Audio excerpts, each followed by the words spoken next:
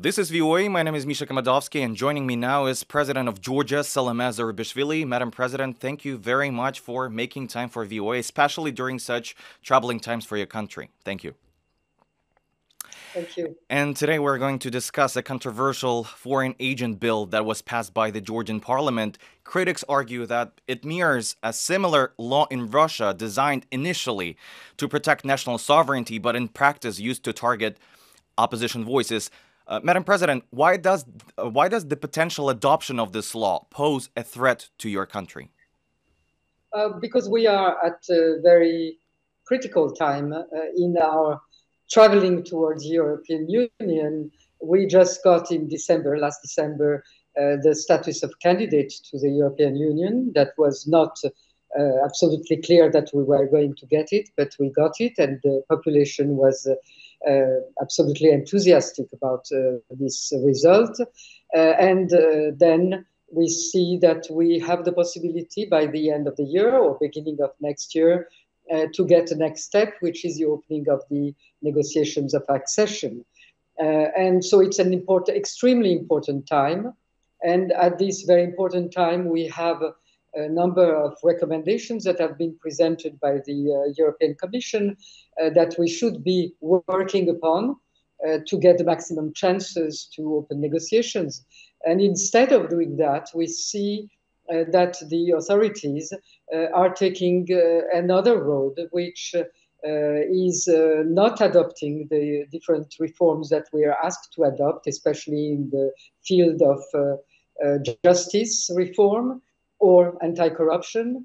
And on the contrary, they are representing a law that was presented last year, was said to be not conform to European values, was criticized by the civil society, was rejected by also mass demonstrations, and was taken back by the authorities with a promise to its own population that it was not going to be ever discussed or represented. And as it happens, this was a lie, and it is represented at the worst time, because we should be working on the positive legislation that is expected from us. And we have not very many months, because by the end of June, we should have accomplished some of the steps, because the conclusions, the recommendations of the EU Commission are expected by September, October. So time is counted, and we're losing this time to replicate some Russian laws that the public here knows very well how it was used in Russia.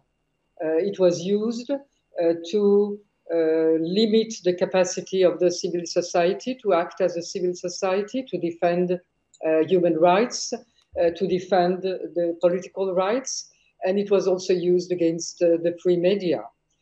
So we are in this space that has been Soviet, which I don't like to call post-Soviet, and I'm even fighting against that. But there are some things that we know how it happens, and we don't want to see it happening in Georgia. And another thing is that it's parallel with a rhetoric that has been that has restarted, I would say, 2 months ago, that is very critical, very anti-Western, anti-American, and anti-European, accusing our partners, those that have helped Georgia to really become independent, have state institutions. They're accused of wanting to start here a second front, wanting to foment destabilization, wanting to overthrow the government. So all of that is creating an atmosphere, and that is what the population is reacting to.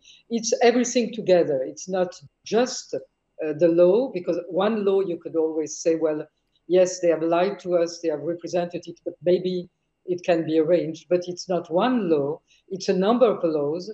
I've by now vetoed 6 laws because I've said that I would veto every law that goes against the spirit and the letter of the recommendations of the European Commission, because that's going against the European integration path. Madam President, just to clarify, can you and will you veto this legislation? Yes, I can veto, and I'm telling you that I vetoed 6 laws for the same reasons, that they were anti-European values and not going in the right direction. And I've announced that, and I will do the same with this one, which is clearly not in line, as I've said, all our partners very clearly, loud and clear, that this is not conform to European values and recommendations.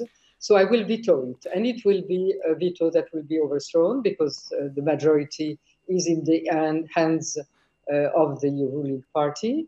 But this veto is a representation of the voice of the population that is on the streets. It is symbolic as much as this opposition is symbolic. And from then on, we have to move to the only way out and way back, I would say, to our European and integration path, which are elections in which a new majority has to come in, and a new majority that will abolish the laws that are going against the European integration and bring in the laws that are asked and that will bring us closer to our European integration priorities. Madam President, but can the Georgian Dream Party override such a veto from your side? Yes, I told you, they can override the veto. They will override the veto, as they have overridden all the vetoes that I put under the same concern of being anti-European legislation. But again, the change will not come law by law. It will come from the elections when and if the Georgian population, as I think they will confirm their European preferences in the next elections on 26th of October, bring a new form of majority, coalition, or whatever it will be, that will be definitely and clearly pro-European, and that will reverse the laws that are by now an obstacle to our European path and to the opening of negotiations of adhesion. Madam President, you just mentioned the reaction from your partners, and White House Press Secretary Karine Jean-Pierre recently expressed deep concern over this legislation, stating that its passage would necessitate a fundamental reassessment of U.S. relations with Georgia. What's your reaction to this statement? Well, my reaction is the same. I had the visit yesterday. We had the visit of Mr. O'Brien, also presenting the State Department that came specifically to Georgia to see what was happening and tell us what was the position of the United States. We had today many visits of our European partners, ministers of different Scandinavian countries, and there are other visits that are in line. So it's very clear that the position of our partners is well known. Is the same, that this law is not conform to the European values, and that is something that is also told to the authorities.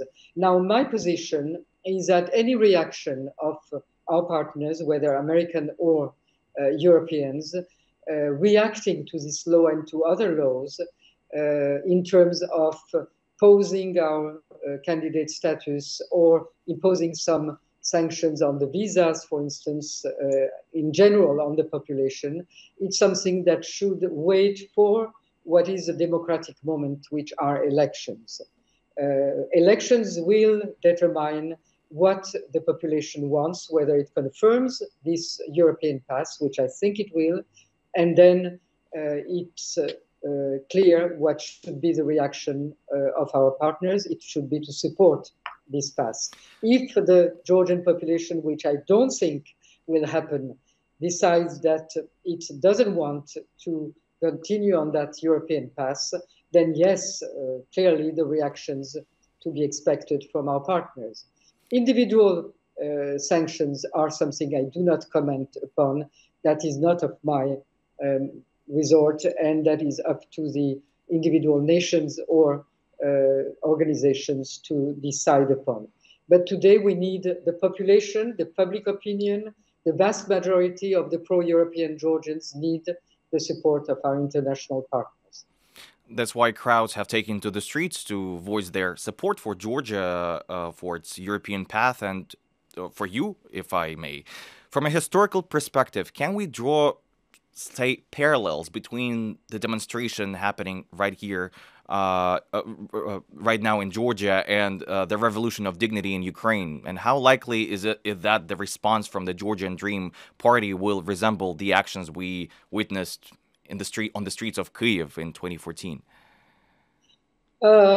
I don't like the comparisons, and if we have to compare it with anything, we have to compare it with the Georgian past, which has been a series of reactions of the vast majority of the population each time when the Georgian identity and independence are at stake. And what everybody has to understand today is that for the Georgian population, for everyone here, today, Georgian independence is equated to the European path and to the Western integration, to Euro-Atlantic integration.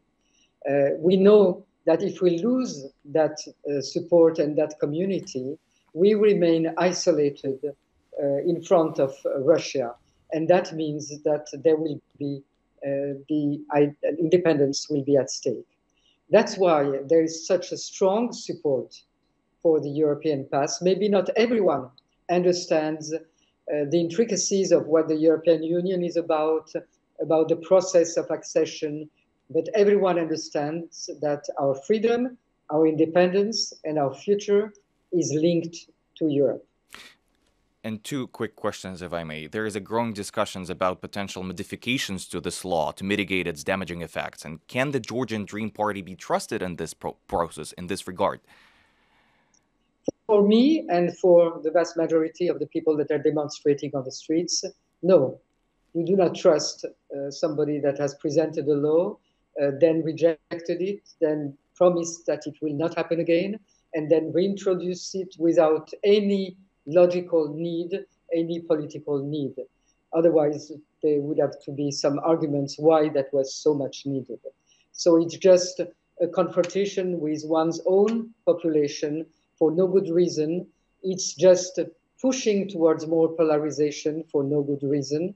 And I don't think that what is intrinsically bad can be amended.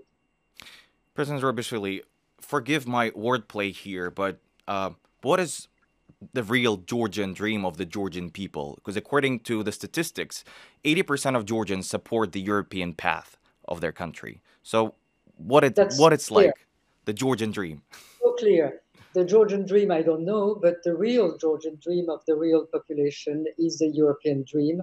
And that's why you have seen these crowds, not only now today manifesting on the streets, but the crowds that we saw on the 15th of December when Georgia was granted the status of candidate, were as enthusiastic as are the young people today on the streets. So it's very clear when Georgia has to say it in the opinion polls, it says it in the votes, and it says it by walking on the streets. The dream, it's the European dream. Salome Zourabichvili, the president of Georgia, thank you very much for making time for VOA. Thank you.